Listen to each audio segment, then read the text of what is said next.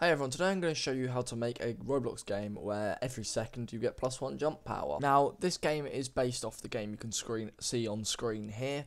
You'll be able to find this game as a very top link in the description. Now, let's get straight into it. So to start, we're going to, of course, need a tower to be able to jump up. So let me build that. Okay, I've made a jump tower here. This is my jump tower. So we've got to jump up here and get to the top to get a win. Now, what we're going to have to do first, script-wise, is create a Leaderstats script. This is where all of our data is handled. So let's create a script. We'll call this Leaderstats under server script service. Now, I'm not going to show you data stores in this video. We've done plenty of videos on data stores. You'll be able to find them on the screen now.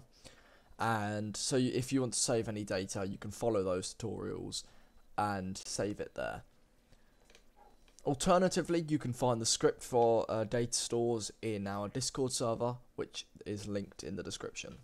Okay, now in this Leaderstats script, we need to say game.players.playerAdded :connect function player. Now, whenever a player is added into the game, this function will be called. Now, let's create the Leaderstats. So local Leaderstats equals instance.new. It will be a folder inside of the player. Leaderstats.name is going to be equal to Leaderstats. Now, Leaderstats needs to be spelled exactly how you see it on the screen here. There's no spaces or anything. There can't be any capitals, no spaces. It needs to be spelled exactly like that. Next, we're going to create a jump power. So local jump power equals instance.new number value, comma, Leaderstats. So it'll be inside the Leaderstats. Now, our player already has a jump power inside of it, but this will just display it to the player on the screen. So jump power.name is going to be equal to jump power, and jump power dot value, let's set it by default to 50. And the reason I'm setting it to 50 by default is if we go in the game settings world, you're going to see that our default jump power is 50. So whatever your default jump power is, set it to that in here. Next, we'll make a local wins, which will be equal to instance.new, and it will be an int value inside the Leaderstats. So this will be how many wins the player has. So wins.name will be equal to just wins, and then the value of wins by default is going to be 0. Okay, that's the Leaderstats script done. So if you just want to pause and copy all that down, here you are.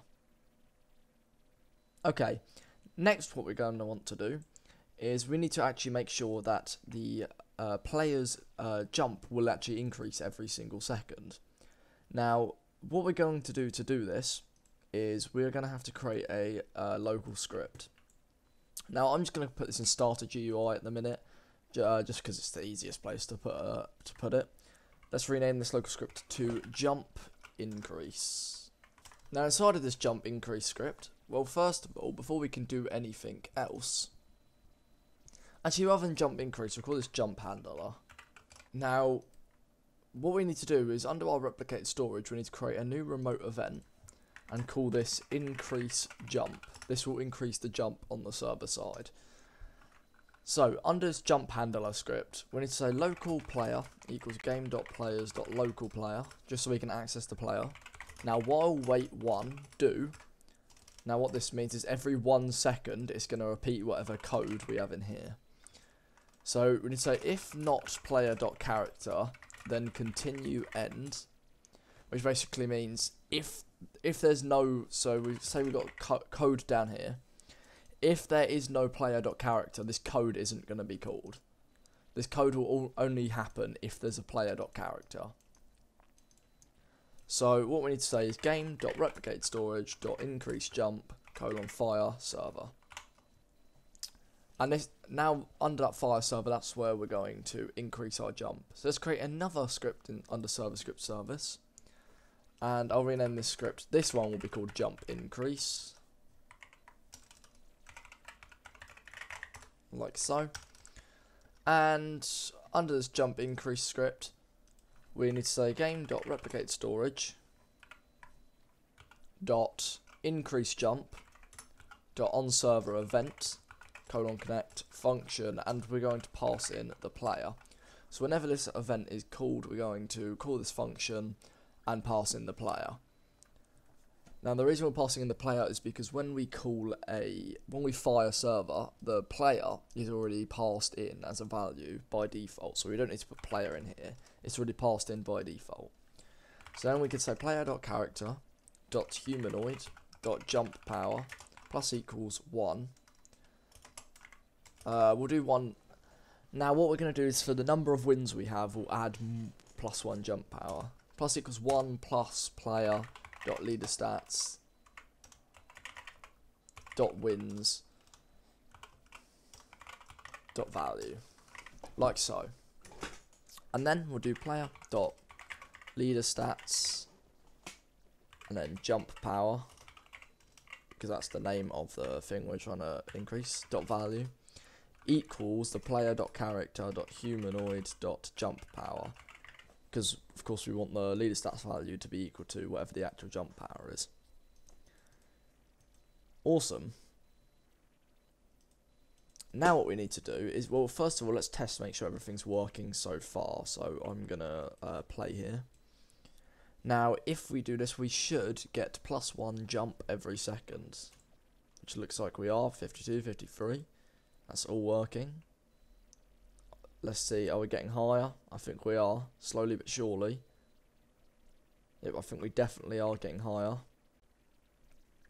Of course, you might want to optimize this, make it easier. Yeah, we're definitely getting higher. You can see the output. There we go. We know that's working. So now what we need to do is create a win pad. So right at the top of this, I'm going to insert a part, and I'm going to call it win pad. Here we are, this is my win pad right here. I've called it win pad, and inside I've inserted a script. Here we are, this is my pad here. As you can see, I've called it win pad, and underneath it I'm going to insert a script. Now make sure, by the way, when you're doing this, all of your parts are anchored. The tower, everything needs to be anchored. Now under this script in the win pad, we're going to basically give the player a win, but we need to create a debounce so it doesn't give multiple wins over and over. So let's start by saying debounce equals false. Now what this will do is this debounce will eventually stop the player receiving more than 1 win when they tap the thing, because that is possible. So this debounce will stop that from happening. So you say script.parent.touched :connect function hit. So whenever this thing's touched, whenever this win pad's touched, we say if hit.parent, then hit.parent, so say the right foot touches the win pad, then hit.parent would be the actual character. So we need to say local player equals game.players : get player from character hit.parent. And then say if there is a player, so if player, then if debounce is false, then we're going to set debounce to true. And then we'll say player.character.humanoid.rootPart.cFrame equals workspace.spawnLocation.cFrame. This will teleport them away. However, this will only work for R15 characters. So if you go under avatar, make sure your avatar type is on R15. If you're using R6 for your game, this will still work. You just, rather than doing humanoid root part, just do upper torso. However, because I'm using R15, I'm going to use humanoid root part. Now, as you see, I've got workspace.spawnLocation.cFrame here. Make sure you have a spawn location in your game. So as you can see, mine's kind of center of this circle, not really. That's where my spawn location is. So yeah, make sure you have a spawn location in your game. And it's called exactly spawn location. Anyway, next what we want to do is set the jump power back to its default. So player.character.humanoid.jumpPower. And in fact, I'm going to lower the jump power to 15 by default. I don't like it being 50. I think that's too high to start with. And once we've done that, so player.leaderstats.wins.value plus equals 1. And then we're going to wait 3 seconds. This will stop the player. Also, this stops the debounce being set to false straight away. So debounce equals false. So this fixes any problems where we might get more than 1 win at once. It doesn't need to be as extreme as 3 seconds. You should probably do 2 or even 1, but I wouldn't do anything lower than 1 second. And that's it here. Now let's close that. I'm going to go into game settings, world, and change the default jump power to 15. Don't worry if you get random decimals after the jump power. That can't really be helped. Under the leader stats, jump power dot value equals 15. Now let's hit play here is what I'm going to do. And you'll see we'll have 0 wins. Yep, you'll see we have 0 wins. Our jump power goes up. We're really slow at jumping here. Now I'm just going to cheat and give myself a tiny amount of jump power. If I go to my humanoids, there we go, I've got 150 jump power now. Is that going to be enough? Okay, not quite. But you'll see that the towers are going to need readjusting a bit to make them as good as they can be. There we are.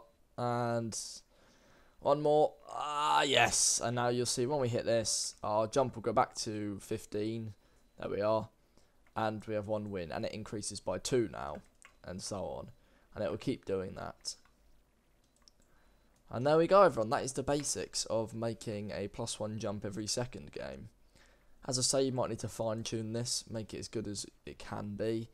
But in the meantime, it's looking pretty good.